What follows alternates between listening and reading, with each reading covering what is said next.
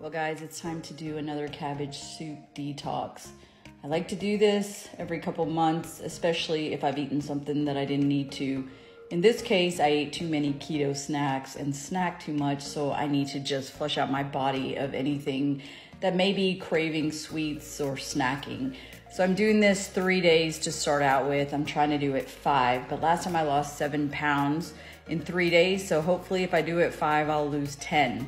So we're gonna start doing this. Today is Monday and I will end it Friday.